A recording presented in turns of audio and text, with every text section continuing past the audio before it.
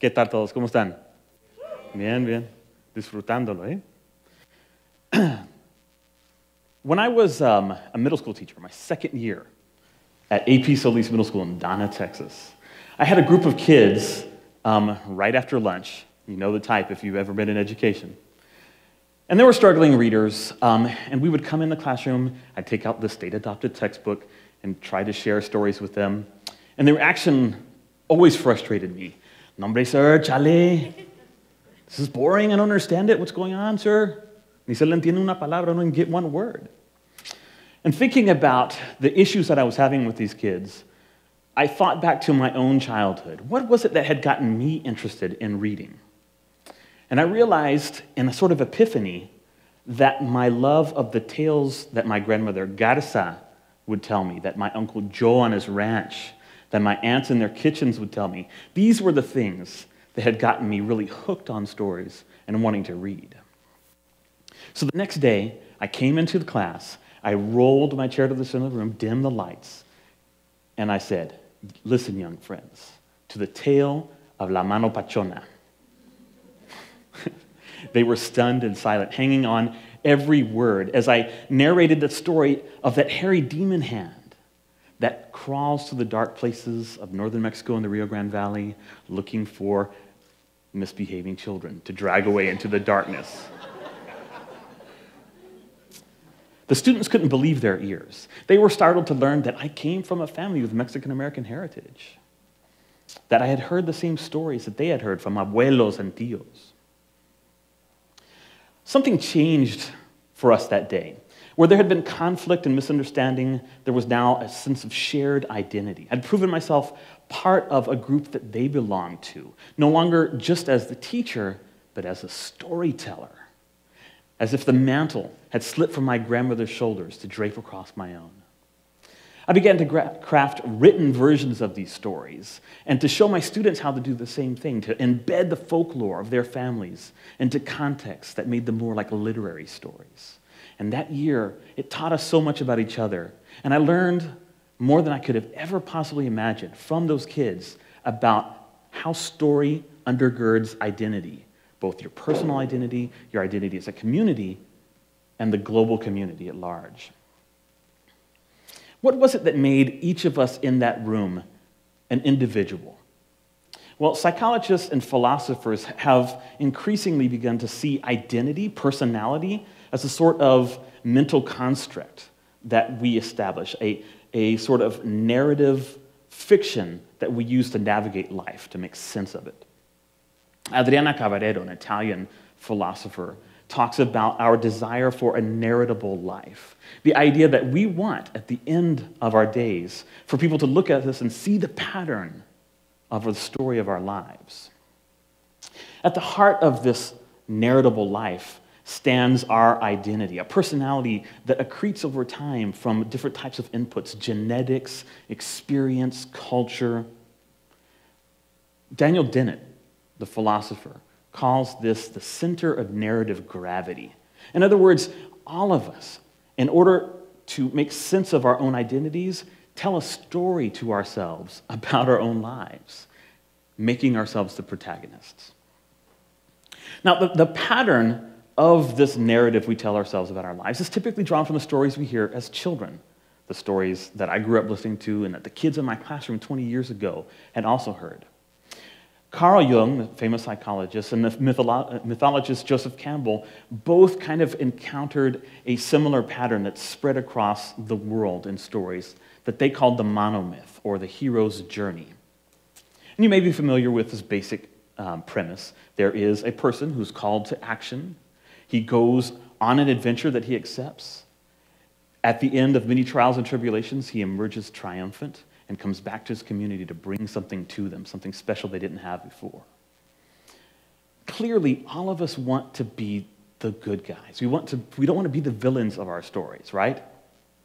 And as a teacher, understanding this tendency of seeing ourselves as the protagonist, it really helped me to move past the conflicts that we had in that classroom and the discipline issues, to see my students' desire for self-worth and heroism.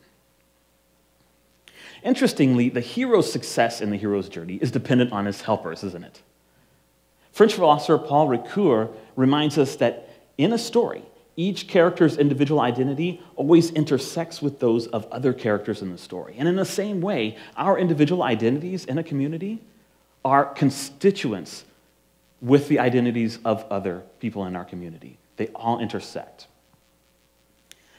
Ricoeur calls this the we identity, as in the shared identity that we have in the Rio Grande Valley that many of our speakers have talked about this morning. When I was a teenager, a long time ago, in the 80s, I was in Progreso with my father. We were filling up in gas, getting Mexican Cokes in the back of our car, you know, those good times back before people were shooting places up. And he was talking to the attendant at the Pemex station in Spanish, and he got in the car and we were driving back out, and I said, "Dad, what's the deal with us? How is it that we can speak Spanish and our last name is Bowles? Why are my cousins Garza and Perez and Casas? What's the deal? I mean, I know my mom is white, but you know, what's going on here?" And he told me, "Look, don't worry about it too much. You and I, our family, we're border folk. We have bloodlines that cross and recross boundaries of culture and rivers and language. Each of us is who he is, wholly unique unto himself. And you shouldn't fear, you shouldn't be nervous because you've been frontier forged, David. Frontier forged." It was a great lesson, but I only understood half of it at the time. I was so driven to become an individual, intellectual, academic, rebelling against the norm, and according to me, the rebel without a cause, that I failed to see that I was a thread in a larger fabric, the fabric of my community. And it had gotten to the point that here I was in that classroom 20 years ago, talking to these students as if we weren't part of the same group, seeing them as other. That arrogance still strikes me to this very day. Our we identity that we share here in the Rio Grande Valley and that people share in areas across the United States and the world draws on many funds of knowledge as cohesive glue, not the least of which are the stories of our folklore, largely dependent on what Walter Ong calls orality, to differentiate it from literacy. Oral cultures put great stock in things like shared experience and memory, community, the elders that know the stories. And these storytellers, usually elders, are seen as the repositories of the shared community knowledge. The Nahuatl people that we now call the Aztecs, they used to call their storytellers Sazanile. And Sazanile means literally those who possess legends. What a great term, those who possess legends. And though literacy has wended its way through our community, we still cling to the vestiges of that age-old orality here in the Rio Grande Valley. We are very much an oral culture with a nice little sheen of literacy on top. And that's the powerful tradition that I tapped into 22 years ago in that middle school classroom, a we identity that I continue to explore to this day in my writing and in speaking engagements, especially with young people. Our local tales of lechuzas, the shape-shifting witches in owl form, La Llorona, that weeping woman who drowned her children out of despair for her husband's mistreatment. And of course, my favorite, Los Duendes, the strange little goblins, right, that hide under beds and in closets and sneak off into the night with children. These are all important, not because of any kind of objective truth about them, but because of what they say about us as a people. Even more revelatory for me was the understanding, however, that we could leverage this we identity and these stories into a global we identity, that we could bind us together as a human race. Fields as disparate as comparative mythology, evolutionary psychology, suggest that there exists what anthropologist Donald Brown has called human universals, these characteristics of human culture that cut across the boundaries of time and space. They share structures and themes that really remind us that there's something innately human about storytelling that binds us all together. And I want you to imagine for a second, imagine curricula in our schools that explored these patterns, that would celebrate the diversity of our local culture while also leveraging the commonalities that we share with other cultures for greater unity. Think about, again, courses that would compare societies, literatures, religions, languages, making deep and powerful connections about these commonalities. Having cultural events here that not only celebrate our local culture, but also those of our sister communities. What an amazing thing. What about entertainment that instead of ridiculing what is different, rejoiced in the variegated experience of the human creature? It's my firm belief that we move forward together or not at all. Going back to Paul Ricoeur, he suggested that in ethical terms, universal stories, these that cut across our communities in a global sense, foster the importance of the identities of others over the self.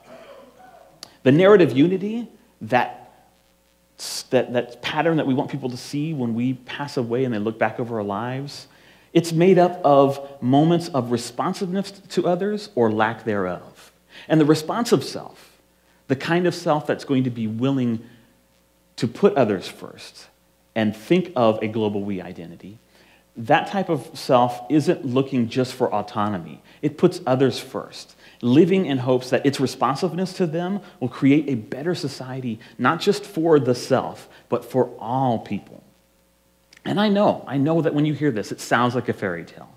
I know that it sounds like this is a great story that Bowles is spinning. And it is a story, guys. It's the oldest story in the world. It's the story of human redemption. It starts with you and me. And if we're to save ourselves and to save our species, we have to look at the commonalities in our stories and tell them again and again. Thank you very much.